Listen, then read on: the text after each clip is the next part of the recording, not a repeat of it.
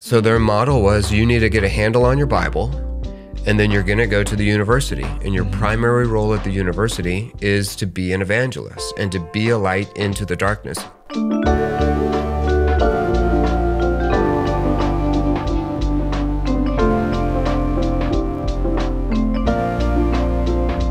Hi, I'm Brandon Briscoe, and welcome to another episode of The Postscript, Living Faith Bible Institute's weekly podcast and YouTube series devoted to interviewing pastors and professors from LFBI and across the Living Faith Fellowship. On The Postscript, we love discussing missions. We love talking about men and women who've chosen to leave what they know in order to go to other places in the world and introduce people to the gospel and the message of Jesus Christ. We love to discuss that. In fact, it's probably the underpinning of every single interview that we do on this show. Sometimes, though, we like to get together and have very overt conversations about missions, about missionaries, telling stories of the unknown and forgotten missionaries and missions movements is often very, very inspiring for people, but also it provides us with a lot of really great practical insight about how to do missions work and how to engage with people from different cultures or learn lessons that are necessary to being as effective as possible in the way in which we live the Great Commission. Today, we are going to be discussing the late medieval group referred to as the Waldensians. And so if you've listened to church history podcasts with us in the past with Pastor Greg Axe, this would be a name that you might be familiar with. This is a group of people that originated in Italy, and they preached the gospel fearlessly in a time where forms of Christianity that broke from the Catholic tradition were frowned upon, and these were a persecuted people. And for this conversation, I have invited my dear friend, Pastor James Fyffe, former missionary to Southeast Asia and professor of missiology in the Living Faith Bible Institute, to talk about the Waldensians and provide us with some insight into the way in which they ministered and help us to be inspired by some of the things that they lived and did. And so, James, welcome to the show, man. Good morning. It's good to have you here. It's good to be back. That hoodie you're wearing is very vibrant. Yes, this is from Kenya. Yeah, I saw it in the market and loved it. I thought it also felt very bright and Kenyan. Yeah, without being for sure. Maybe overwhelmingly Kenyan. There's kind of a mixture now in modern day Nairobi of like the bright colors thrown onto more modern apparel. Subdued by the Western kind of visual sentiments. Toss it on a hoodie, make it mostly gray. Yeah. Throw in the Kenyan pattern or Kenyan color. Yeah. Well, it looks really nice. How are things going in Nairobi? Really good. Yeah, we're for really people who encouraged. aren't familiar with that work, maybe just talk about what's going on in Nairobi with the hope of planting a Living Faith church in Nairobi. Yeah, absolutely. So Jeanette Bachage came to Kansas City, spent about 20 years here. Graduate of LFBI. Graduate of UMKC, came for school, then a graduate of LFBI, then went back to her home country of Kenya with a handle on her Bible and a desire to engage in a church. Couldn't find a church in Nairobi that was like-minded. Started having Bible study with her family members and coworkers. And out of that grew, at times 20 or 30 people who would show up for Bible study. Sam started jumping online once a month. Pastor Sam Miles, president of LFBI, pastor at Midtown Baptist Temple. Good clarification there. Yeah. A little bit of... I have to do that, man. I know, just tossing names out here like it's just you and me. Yeah, I know. People are listening. They don't know. Yeah. Sam would jump on and do an occasional Q&A Bible study, and people were loving it. And, out of it, it just started growing. Last summer, Miles Cheadle led a missions trip there. About 15 of us went, and I and my family stayed for a month and a half. And kind of laid the foundations for what is now a small church. A number of young men and women have been discipled. I had the opportunity to disciple 2 men who are now also discipling other men and are growing. So Ken is one of these guys. He is actually in Foundations 2, currently in LFBI, and with plans to jump right into Foundations 3 and keep going as they're working on starting Creation to Christ Bible studies. And they have an open door through Sebastian, another one of the young men there. He's on the university campus there. at University of Nairobi, which on that campus I think has about 60,000 students, but he's president of a student union of some sort of Christian student club. Anyway, it's a big deal. He's got an open door. They've invited our people to come and to preach to them regularly. Yeah. Not only invited, but they're willing to pay for people to come and to preach to them. So a great open door on the university, and that small group of young believers are taking ownership. They're making a plan for how to approach that, and they want to get on the campus regularly to share the gospel. It really is a work of the Lord. It's an incredible thing. If people can think about it, it comes to mind. Please pray for a man of God to rise up in our ranks, or in the ranks there in Nairobi, to take over the work and to pastor it and to lead it, shepherd. And it's in need of a shepherd. And so we need prayer in that regard. Yeah, it is a bit of an interesting work because we don't have a pastor or a key man there. You know, it started with a Lydia type situation, a woman just inviting people and investing in those around her. So they're desperate for a pastor, and maybe God, as you said, raises it up from among them or from among us, or the broader us. I don't know, but please pray. Yeah, and so I like having that conversation to segue into the one that we're having on the show, because there is so much work in Nairobi right now that actually looks akin to some of the things that we actually see in the Waldensians. And so I can't wait to talk about that. Give us some insight. Just start by giving us some insight into the origins of the Waldensians that were known originally as the Poor Men of Lion. Tell us about that group. Yeah, sure. They had a few names: the Poor Men of Lion, the People of the Valley. Spellings vary, as anything does from that time period. The Waldenses, or the Waldensians, or the Valenses.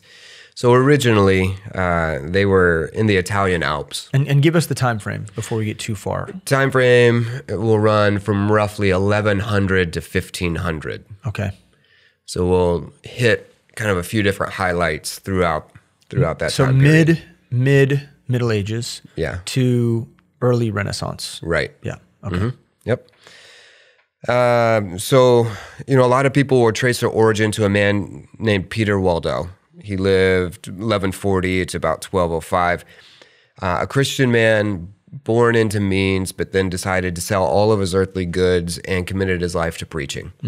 So it took a little bit of, as many did actually at that time. This was not an uncommon position. He took, but a little bit of an extreme position from where we sit today. Right. To reject all of the means that we might even say that God had given him and blessed him with ahead of time. Through his family, and to take a life of poverty, and to believe that the Bible and holiness, righteous living, were more important than the things of this world. Yeah, and that kind of ascetic approach to ministry life was not entirely uncommon in that time frame, especially, but from his perspective, was necessary in order to contrast against what he saw as maybe the overabundance of the Catholic Church and the wealth of the leaders within the Catholic Church. Yeah, exactly, and that's why it was not uncommon for Christians at this time. Actually, for some, it wasn't uncommon even in the Catholic Church. You have guys like Ignatius who had these are monastic lifestyles, and gave it up for a very strict monastic lifestyle in hopes that suffering on this earth would translate into eternal glory of some sort, directly because I don't eat or I whip myself. Right, which is not what we see here. This isn't a form of penance. No. That it's not that kind of asceticism. It is much more just the conviction that if I'm gonna live missionally, then I better not have a whole lot of ties to this world. And in fact, many missionaries and Christians even today do that out of conviction to be more free to obey the Lord. Yeah, absolutely. And you get biblical example and insight into this. The idea of being pilgrims and strangers, of being sojourners, of not being deeply tied and rooted in this world are biblical principles. As you mentioned, so for Waldo, it was observing the opulence of, especially the higher ups in the Catholic Church. that left such a bad taste in his mouth and many others that said, this is not actually what Christianity looks like, right? Christianity should not be getting rich on the backs of the common people. The priest or the clergy class shouldn't one even exist, and if so, then why are you getting rich off everybody else? Yeah. So he gave up all his riches in a maybe a small protest, maybe a bit of a protester. But to say, hey, look, I have God, I have Christ, and that's enough. Yeah, and this became a cultural element of the people that would follow. Yeah. So the people that would follow him took that same type of approach. So very little in terms of worldly possessions, and not prioritizing worldly possessions from the very beginning. And as we'll get into, I think that actually may have helped them quite a bit with the persecution that they would face. And, they already had a willingness to give up everything. That would be put to the test in the most difficult of ways for many of them down the road. Yeah. But, some even would trace their origin further back, as far back even as to Vigilantus in the 4th century. A quick look at Vigilantus. He, in short, was hated by Jerome. Right, so Jerome wrote a whole book entitled "Against Vigilantus," and the reason was because Vigilantus, was against everything that the Catholic Church stood for, everything that Jerome stood for, specifically the Latin Vulgate. Vigilantus believed that every person should have the Bible in their own language, and that the Latin Vulgate was not it. Was against relics, was against the deification or the sainthood of any individual person, the elevation of man. Basically all of the Catholic principles. Which is early on. The Catholic Church at that point sounds like it was only around 100 years or so at the point that he started condemning it. Right. Yeah. He was born in roughly 340, 350, somewhere in there. It's hard to know exactly. Wow. Yeah. Opposed to when we talk about the Jerome's Latin Vulgate, I think for those of us who are Bible students and familiar with manuscript evidence, we understand that there's aberrance in the translation, the Latin translation that Vulgate created. But maybe explain a little bit to us why that tradition of despising the Latin Vulgate is important to our view of preservation. Yeah, so it's a great topic, and to cover it, you're going to need to jump into Alan's class. You're going to get 8 weeks of Alan coming at you 90 miles an hour to cover it. But essentially, you trace the Bible back to 2 core texts, 2 core lines of Scripture. One that came out of Alexandria and into Rome, and one that came out of Antioch.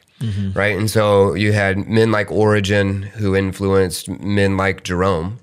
They not only worked on textual translation and textual criticism, but they took an approach to text, especially Origen, influenced everybody after him, to look at Scripture as primarily allegorical, that you should not take Scripture literally, which allowed them to take as much liberty as you want. If everything is an allegory and you have no standard or means of interpreting the allegory, then you can make anything mean anything you want. Right. And so back to our topic today, the Latin Vulgate was critical in terms of establishing what would become Catholic dogma and tradition, and the manipulation of the divine text to achieve the ends that the Catholic Church desired. Yeah, so from the Roman perspective, that was the only Bible that was allowed. They worked to get rid of all other Bibles. It was mandatory reading of the Latin scriptures alone. Yeah. So we can see that these poor men of Lyon may have actually found their lineage almost 600, 700 years earlier in Vigilantus. Yep. Yeah. Cool. Yeah, which is a cool thing, and you saw early, especially really early 1st century Christians doing the same thing, tracing their lineage back to the apostles and to Christ, and they had a handle on that we don't. I think it'd be a pretty cool thing if I could trace my discipleship lineage all the way back to to Christ. Yeah, the record keeping is so poor and so dispersed, and so much of it of what was written by the Catholics in charge. There's so much revisionist history taking place. It really is difficult for us to find any sort of direct lines back to the first century. But the beautiful thing is that it's not important. What we do see, and Alan Shelby in a previous episode discussed this, a bubbling up throughout history, where Right. you have moments, surges in biblical literalists taking God at His word, living missionally, devoted in faith to God's word. And so you see these moments in history, and we can say, oh, we look kind of like those guys. And I think this is one of those peoples. Yeah, absolutely. God has always had a remnant. God has always had people throughout history. There's never been a time on this planet where He didn't have people who held to a true word and lived it truly. And maybe they didn't look exactly like we do in every area, which I think would be the case of the Waldensians, but held in terms of core doctrines, were willing to stand against and side with certain core doctrines that distinguish them from the majority. Yeah. And that was tough. Yeah. So in terms of Waldo, he really was the one that kind of formalized, though, what would be known as a Waldensian tradition. Right. Peter Waldo, really was an interesting man, and he did really proclaim some very serious things about what they believed. They established some things. Can you tell us a little bit about what the Waldensians believed? Yeah, and this will sound a lot like us. They believed in the atoning death and justifying righteousness of Christ. So Christ died to pay for our sins, and that's the only way that we can get right with the Lord. They believed in the Trinity, the Godhead. They believed in the fall of man and that all men are sinners. They believed in the incarnation, the bodily incarnation of God and as Jesus Christ. They denied purgatory. They said that it was an invention of Antichrist. Yeah. They said some pretty strong things. The value of voluntary poverty was big to them, as we mentioned earlier. They believed in the universal priesthood of the believer, so that everyone who is saved, is equal in terms of the priesthood. So they spoke against the elevation of the clergy class. They spoke against the hierarchy of the universal church. They spoke against the Pope. Yeah, the common man had access to God the same way any clergyman does. Yeah. Yeah, absolutely. But they were also just as well known for what they disagreed with, right? Yeah. In fact, that's the thing that probably got them in hot water, is what they spoke out against in terms of Catholic doctrine. So maybe tell us some of the things that they rejected. They rejected the relics. So they believed that dead men were dead men. Their bones had no significance, that nothing should be regarded as special or holy. They rejected the pilgrimage. And they thought that served only to waste one's money. So they believed in the poverty anyway. So they were pretty frugal. But they believed, so they rejected the pilgrimage to Rome or to Jerusalem or to any other place. They rejected the fact that flesh might be eaten. The transubstantiation in the Eucharist. Now, early on, they held to the Eucharist. They did. But over time, they were informed by more of the early reformers and some of the things that were being taught, and they changed their position on it to be a more biblical one. They did. Yeah, I thought that was really interesting. Yeah, that was one of the errors that they held on to for quite some time. That wasn't enough to keep them on the good side of the Catholic Church, because everything else that they spoke out against, for sure. Just the list went on and on. They believed that there was no such thing as holy water, that water was water, and that it would not, save. The baptism of babies was of no value. Yeah, they practiced immersion baptism themselves only for people who were converts, declared their belief in Christ. Correct. Yep. And prayer. They believed that prayer was just effectual if offered in church or in a barn, which worked out because they were driven from cities and towns and churches and spent most of their time in caves and in hiding places. And they knew that God heard them and that they had, again, direct access to God.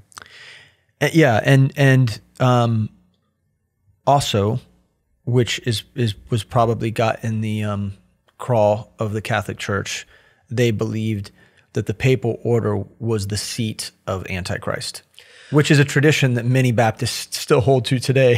So they're one of those early adopters of the idea that the papal throne was Yeah. actually the seat of Antichrist. Yeah, they referred to it as the harlot of the apocalypse. Yeah, the papal throne. So early references to things that, we still, like you said, hold to, a lot of us. Now there were people that wrote in this time frame about the Waldensians.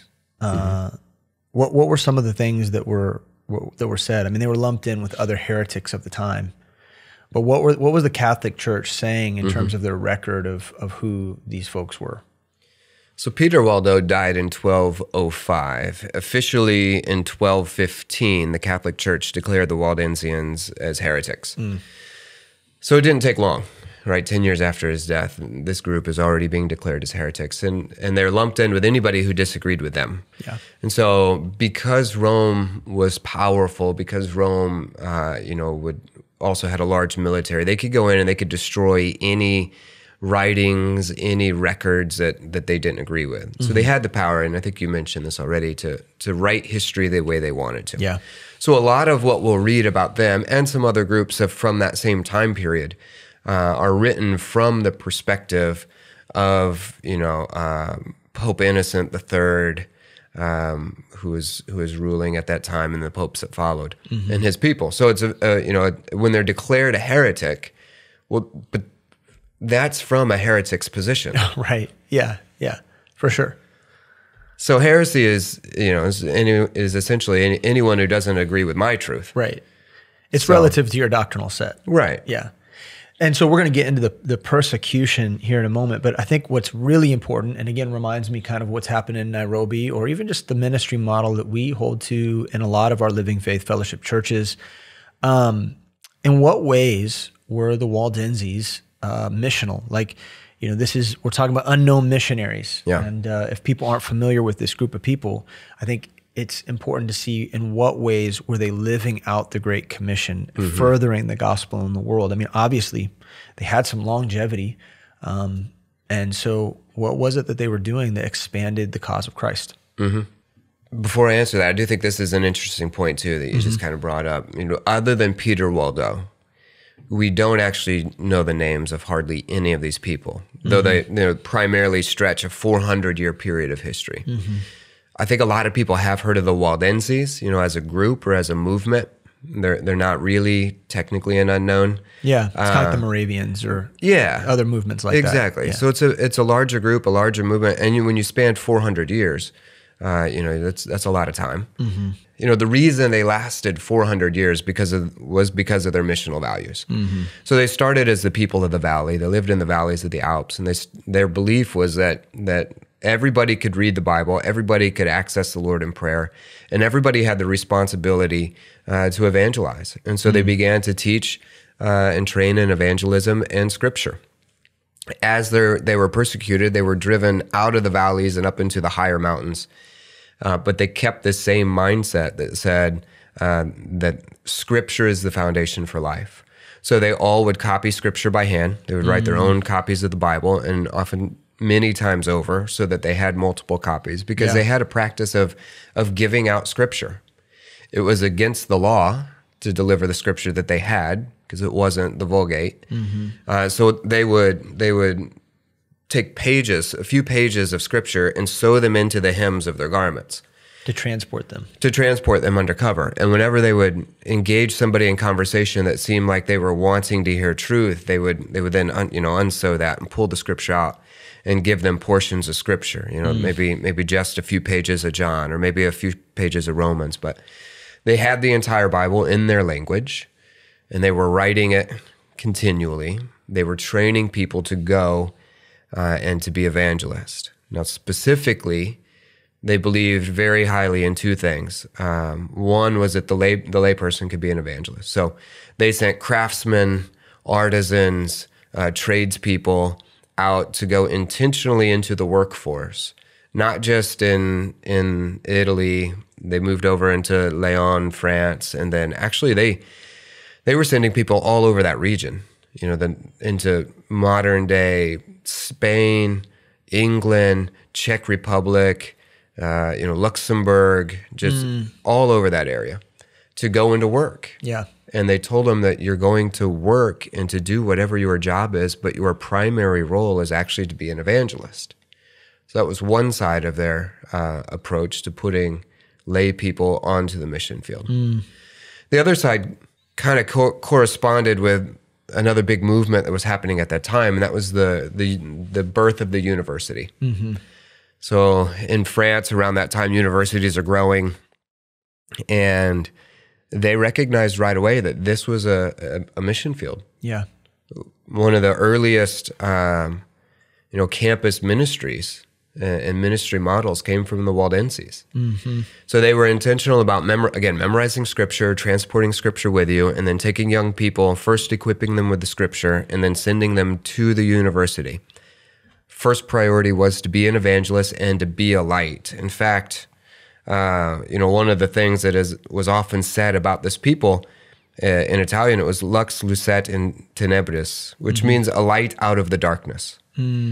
Right, and so they were known as being this light in the darkness. So, that would go into their persecution, but also the university. They recognized that the university system as a whole, even at that time, was not equipping people to follow the Lord. Yeah. In fact, was contrary. It was teaching, Origen and Aristotle's method of approaching life. Yeah.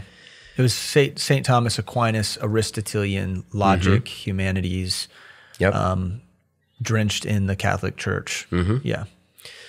So their model was, you need to get a handle on your Bible, and then you're going to go to the university. And your primary role at the university is to be an evangelist and to be a light into the darkness. So they saw the university as a dark place. And then you'll also get a degree, be a good student, and succeed there. So those two things are what drove their missions endeavor, and I think that's what kept them, reproducing for hundreds of years, is that they were reaching the common man, and they were reaching the university student, which had the potential to become, anything in the society. Sebastian didn't know that he had ties to Peter Waldo and the Waldensians. He's doing his thing on college campuses, and little did he know that this is not revolutionary. No, this is a Waldensian ministry that's been going on for 1,000 years. Yeah, it's pretty cool. It is super cool. But also, one of the things that we see is that as they were training up these preachers, they were sending them into villages to meet secretly in people's homes. They were doing home Bible study evangelism long before we were ever talking about it at Mission Focus and at these conferences. They were going into people's homes. They were staying for short periods of time, and they would invest the Word of God, disciple, and evangelize in kind of a secret, hidden environment. Yeah, absolutely. So they had, what's the circuit riding ministry? Type of a pulpit filling ministry. We've done that in our history at the church that we came from. We don't have the opportunity. Well, we still do it here. We still do it from time to time. When an opportunity pops up. But they had that same type of idea. They would establish places where they could meet, and they would go and they would both evangelize and use those as churches. And a great way to train preachers, right? They refer to these men as barbus. But so these were guys that were running around preaching the gospel, starting Bible studies, expanding the kingdom, expanding the work, and more people were coming to follow in this tradition. And the Catholic Church got more and more upset about this. So this time period, it overlaps many of the Crusades. Many of the multiple Crusades that took place during the Middle Ages. We know that the Crusades were a military movement intended and motivated by power and expansion of the Roman Catholic Church. That's what the Crusades were about. But then also there was the Inquisition that was taking place simultaneously with the Crusades, and the Inquisition was about rooting out heresy wherever they could. And so the Catholic Church was rounding up anyone that disagreed with them. Maybe you can tell us about the oppression of the Waldenses and the approach that the Catholic Church took to suppressing and oppressing this people group. Yeah, so up until probably about 1200, in order to get all the rewards of crusade, You had to travel to Palestine. You had to travel, to Syria, Israel, that area. It was about win back the Holy Land, right? So that was tough. It's a long journey. Yeah. If you're a soldier, it was very dangerous. But in early 1200, Pope Innocent, who, by the way, has the wrong name. Yeah, right. Anything but. Greg Axe often talks about that. About that guy? Yeah. And about that name? Yeah, any pope named Innocent generally wasn't that innocent. Yeah. So Pope Innocent said, hey, these are small groups, the Waldensians, for example, relatively small, especially compared to the size of the Catholic Church at the time. But he recognized that if I allow them to grow, that they're going to be a problem. So I got to get rid of all the heretics. And so he offered a very, very appealing, crusade option. You don't no longer have to go all the way to Palestine. You can be a crusader right here in France. A crusade of convenience. A crusade of convenience to help us eliminate the heretics. Okay. And so the offer was for just 40 days of service. If you go from, they're located typically in Lyon, which is more kind of northern France. If you head just to southern France, and, there were other groups as well at the same time, like the Waldensians, who were targeted, the Waldensians. If you go to southern France, or you just head into the French Alps, and any heretic that you find and kill, you're entitled to claim their land. You can take all of their wealth, and the blood that you shed will wipe away all of your former sins. And should you, by chance, die on the mission, you will get immediate entrance into heaven. Well, and then you would also imagine what type of character is going to take this up. These are the ones who have probably the most blood on their hands, and the most likely think, I have no chance at getting into heaven. Oh, all I got to go do is kill a few people, and all my blood is wiped away. Like, this is good. So these are some unsavory characters, to put it lightly. Yeah. And so that's what began these inquisitions. And so the soldiers were sent all over that region, all over the Alps, all over southern France, and they are just finding anybody who disagrees with the teachings of the Catholic Church and are eliminating them. Hey, thank you so much for listening to the show. We're going to pause right here for just a second so we can hear from one of our students from the Living Faith Bible Institute. Hi, my name is John Scott. I go to Northside Baptist Church in Columbus, Ohio, and I'm an LFBI student.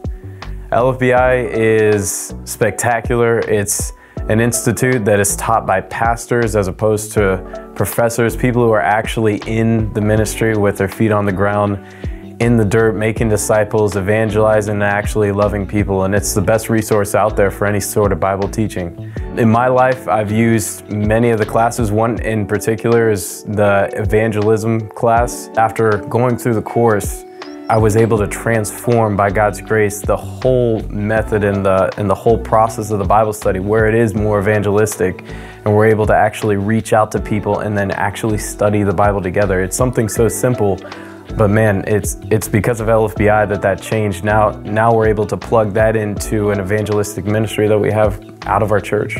So I couldn't recommend LFBI more. To enroll for classes, visit lfbi.org. To support LFBI, please visit lfbi.org/support. In 1211, more than 80 Waldensians were burned as heretics at Strasbourg. This is often attributed as kind of the launch into this persecution of the Waldenses. Yeah. These men of ill repute were getting it done. And so that moment actually is recorded that it was almost enough to kind of wipe out the movement, that it did squelch the fire for a moment, but then it started to burn brighter, and then the persecution had to ramp up in response. Yeah, in that time period, 1211, it was a tough time. I'm going to reference another group that we're not as much like, the Waldensians, but just as an example of the brutality of the Catholic Church and of those people, of those soldiers. So in 1209, they had a crusade against the Waldensians. The Waldensians ended up retreating into the city of Béziers, France. And along the way, during the retreat, a number of the Catholic crusaders got into the city as well. So one of the captains calls up to the papal legate and says, "Hey, there's a lot of our people in the city. There's a lot of the heretics in the city as well. What should we do?" And the response was, "Kill them all. God knows those that are his."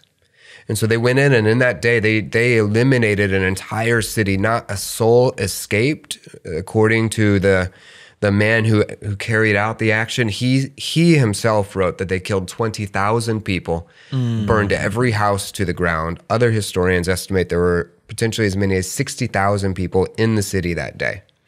And so they just walked in and wiped everything out. And this was the approach.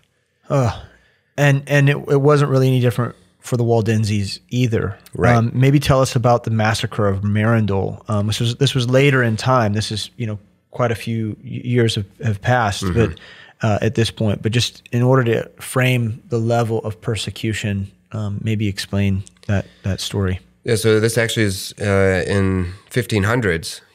300 years have passed, but this is how determined, one, the Catholic Church was to root out what they called heresy, and two, how persistent in the face of continual persecution God's people were, and how the truth continued to flourish even against incredibly overwhelming odds. So the massacre of Marindol happened outside of Piedmont.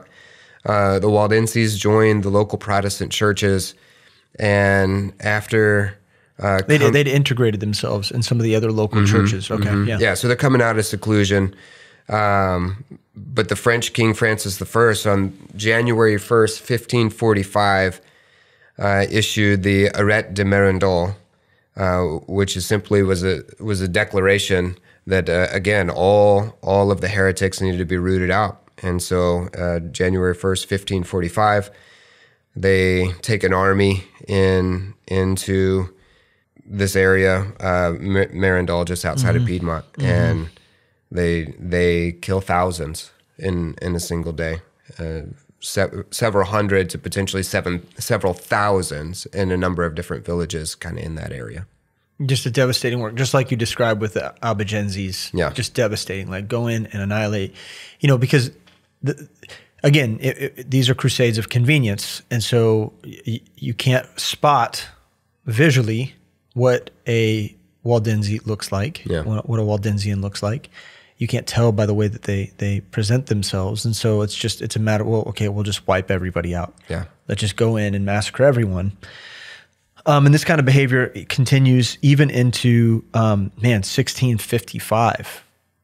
I mean, we're talking about century after century after century of oppression. And then there's this event called the Piedmont Easter, which is one of the most terrifying and terrible stories you can imagine. So maybe tell us about this. Give us the PG-13 version of what happened. Yeah, if you were to Google Waldenses and click over to images, you're going to get some gruesome stuff. Yeah, if you look up the Piedmont Easter, you're going to see drawings and reproductions of some awful stuff. January of 1655, the Duke of Savoy commanded the Waldensians to attend Mass or remove to the upper valleys of their homelands. He gave them 20 days to make their decision, right? So January in the Alps, it's the middle of winter. The command is attend Mass or forfeit everything you own and retreat to the high Alps. Most of them said, we will not attend Mass. And so in January, in snow through freezing rivers, every one of them, from children to elderly, hiked out and up into the upper Alps. And, they found up there the remnants of prior generations of Waldenses who had been forced to do the same thing. They were welcomed warmly. They're taken into the homes. But that wasn't enough for the Duke of Savoy to just drive them out and have their lands. They followed them up into the upper mountains as well, and attacked. And it was spare no one. When you read the accounts, that there is every form of wicked torture and mutilation imaginable and unimaginable. Yeah. You know, they're taking babies from mothers and just smashing them to death. They are raping, killing, dismembering. Yeah. Yeah, it's the worst of the worst of the worst that you can possibly imagine. Yeah. And if you don't have the stomach for it, just take us at our word. It's bad. Don't look it up. And these were innocent people. Mm-hmm. These were people who, you know, again, it reminds us of the Fox's Book of Martyrs and the stories there, the accounts there. These are, as you know, Hebrews refers to. These are people that the world was unworthy of. Mm-hmm. And so, you know, it's incredible. You know, it's always very sobering to think about what Christians have gone through and are going through even right now in the world and in many places. And people who are just like us in terms of beliefs. You know, the things that we would stand and comfortably declare on any Sunday in any one of our churches, in terms of core doctrines, or, you know, the preservation of Scripture, or the priesthood of believers, and, you know, all of those things. That's why they were being killed. And it's sobering and challenging, and we would like to think that doesn't happen or won't happen in the current world, but that would be an unreal position, as you mentioned. We know that is happening around the world. Places where I used to personally live and work, and just other places around the world, places where we have missionaries, same things are happening. You know, we get reports from India all the time, Pakistan all the time, just other parts of the world where these same things are happening for the same reasons. And maybe the face of the persecutor has changed a little bit.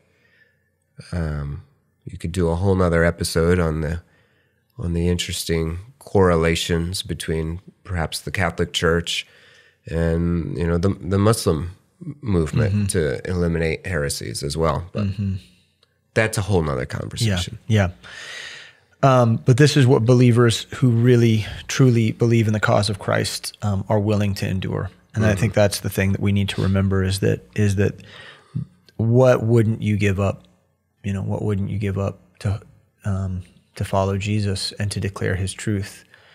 And so it's a really good reminder of how valuable our faith really is. I think it's important, you know, in these episodes, we always kind of talk about the legacy, the legacy of a people group or a missionary, you know, what they've done. How's it impact us today? What has it actually done to impact us in the way that we approach missions and ministry today? In the 16th century, you know, the Waldensians were eventually absorbed into the Protestant movement and became influenced by Calvinism. And so they kind of got enveloped into that kind of theological position as well. Many of the Waldensians that exist today are categorized in the camp of like Methodists. In fact, there are organizations that lump them together. And they become probably more liberal in their theology. You would have a hard time, you know, recognizing the similarities between what they've become today. This is what happens with every great movement. You know, it eventually becomes a distant memory of what they did. But outside of their recent evolution, tell us about their historic legacy and what they've meant to the world. Yeah, I think we see it as was maybe alluded to. We'll just say it more plainly now, exactly what's happening in Kenya on the campus or here. You know, I actually teach nursing at a Catholic university here for a nursing program, and there's a Bible study on that university. Young men from your ministry hold a Bible study there that, you know, started with just a couple guys praying together, and now there's 15 or 20 guys that are meeting together. Yep. And I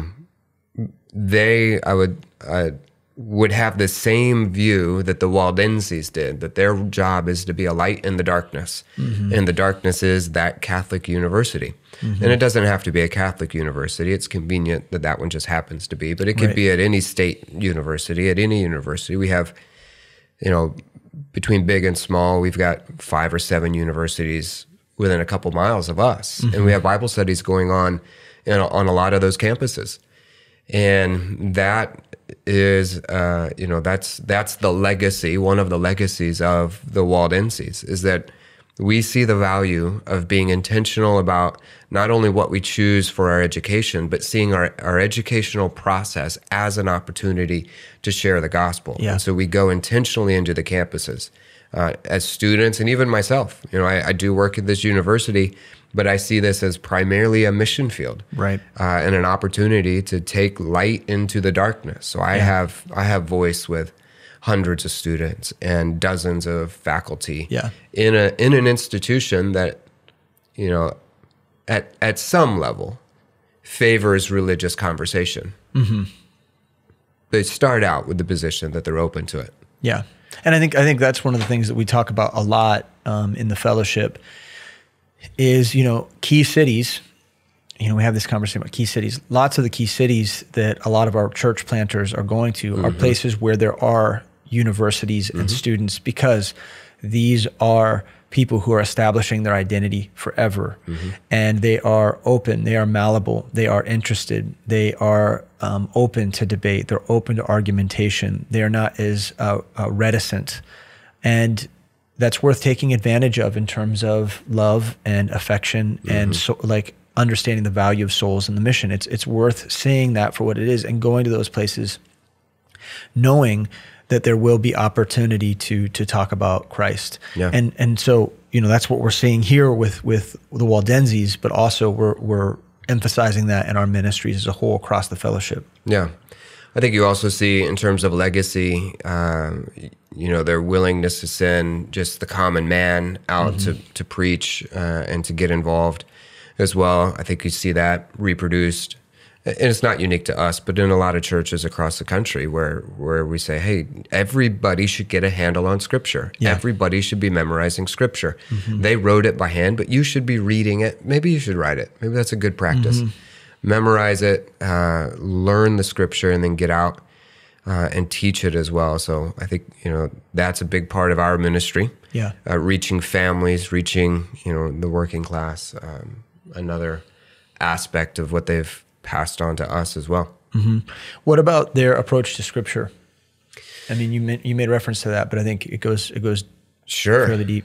They're often times referred to, the Waldensians and even the Albigenses and others of that time, as kind of proto-reformers. It's been said that if these groups weren't so heavily persecuted and nearly eliminated, that the Reformation would have started in the 12th century instead of the 16th and would have been based in France instead of Germany. So they had that hold on Scripture. And so I think a couple of things comes out of that. Number one, we see that legacy in our view of Scripture, and we still see similar persecution against Scripture. You recently sat down with Mike Renaud as an example of someone being directly persecuted, a people being persecuted because of their hold on Scripture.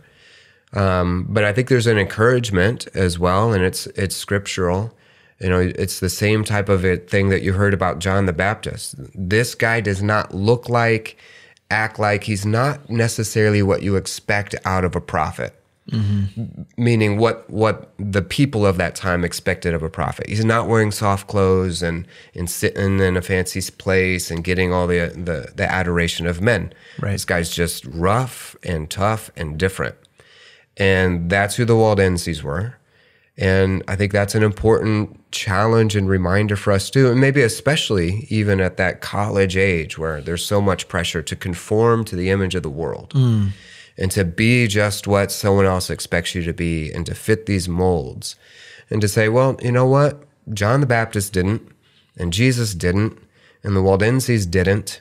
And, that line of person who would stand up and speak against the authorities, speak against the mainstream. There are other names that we've brought up, but all the way down to here, where we're saying that I, as an individual, don't have to be maybe what common, broad brush Christianity says we should be, or what somebody else from the outside, what the university says, that we should all get along, that we should spiritualize instead of take hard stances on different ideologies. So be unique. Yeah. Be peculiar.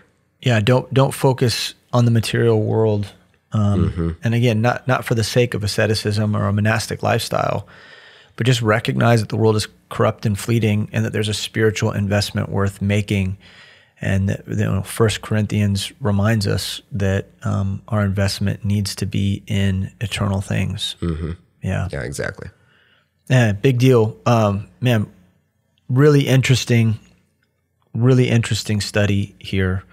A lot that we didn't cover in their story, but one that has a huge impact on who we are. And I really like what you were saying at the beginning of the episode when we discussed that we're talking about a people group here. These are unknown. The names, we know Peter, Waldo. There might be a few other important names throughout the movement that we could make reference to. But at the end of the day, these were just people obeying the Lord, and we don't need to know their names. Right. Christ does. Yep. Christ knows them. We offer missions courses here at the Living Faith Bible Institute. You are a missiology professor. You're experienced in missions. You've done missions almost your whole adult life. It's your heartbeat. You go on missions trips like 100 million times a year. You're obsessed with it.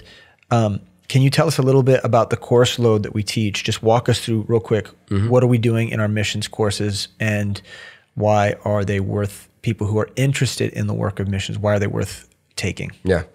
So we start with Introductory to Missions. Everybody should take. It's a 16-week course. It's going to give you the foundational understanding, a biblical framework and perspective on missions, biblically, a small look into historically, culturally, practically, just talking about all that the Bible says about mission, missions, and missionaries.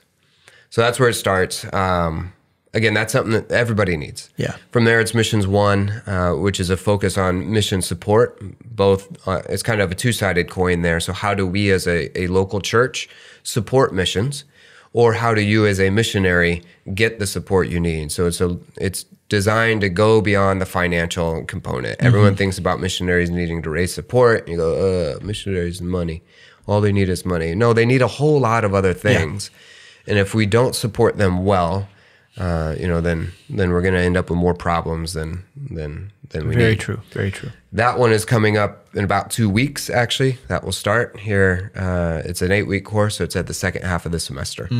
Missions 2 is a focus on actually the things that we were just talking about. So it talks about movements and influences on Christian missions throughout history. Yeah. And so we'll talk about movements like the Waldensians, or maybe the Reformation, or the Inquisition, those types of things. So it's a walk through history, and up into the modern day. What are the things that are moving missions now, and how did all of those historical things actually impact us now? Yeah, principles that affect that, right? It's not just a history class. These are principles that you can take. Yeah, it's not a history class. Greg does really good history classes. We're not trying to rebuild that. This is, what do we pull out of that, and how do we principally live according to that? Yeah. And then we have a missions class that's focused on church planting. So it gets more into kind of the details and the weeds of that specific facet of what do we do when we land in a different place and we start trying to plant a church. And then we have a missions practicum as well. So getting you on a mission field, having somebody oversee your time and growth as a short-term missionary. Yeah. Yeah, really good. We're really beginning to develop that missions program aspect of what we do, and I think you and Chris Best have both done a great job of developing that material, and so we want to encourage people to take those courses. Yeah, but James, absolutely. Man, thank you.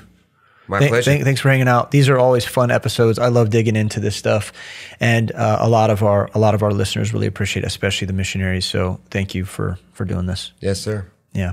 And we want to thank you for joining us for another episode of The Postscript, another Unknown Missionaries episode. We hope that it was enjoyable, that it was fun, but also sobering and an opportunity to learn for yourself, to be inspired to do whatever the Lord asks you to do in terms of his mission. We do want to equip you. And so if you are a member of a local church, talk to your pastor about learning more about missions. And visit lfbi.org. You can learn more about our missions classes as well as the whole of our program. And we want to invite you to come join us to go deeper and to learn about ministry leadership and maybe more and more about theology and what the Bible says about our lives. But we're grateful for you. We're always grateful for the time that we get to spend with you on this show. I love it. I love you. I just got back from a conference recently, and so many people are listening to the show that are talking about it and find value in it, which is the most important thing. We want it to strengthen and edify you in your faith. And so it's such an encouragement to me. Please continue to write reviews, subscribe to the show on all the different platforms, share things as you have conviction to do so. But we're really grateful for your listenership, and we do love you. Anything you need, please reach out. But with all of that said, we hope to see you again next week for another episode of The Postscript. God bless. Thanks for listening to The Postscript. If you enjoy the show, please leave us a rating and review in order to help other people find our podcast. If you value this show, please help us continue creating content by supporting Living Faith Bible Institute at lfbi.org/support.